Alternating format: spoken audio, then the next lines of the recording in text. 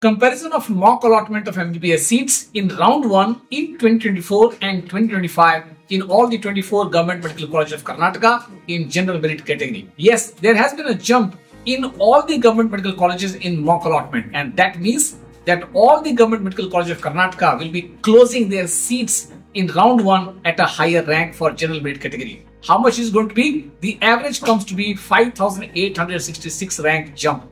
Yes, that's what it means. Here are the details. Bangalore Medical College last year 2024 mock allotment was closed at 1,997. This year it has closed at 1,344 only, which is 653 jump in rank.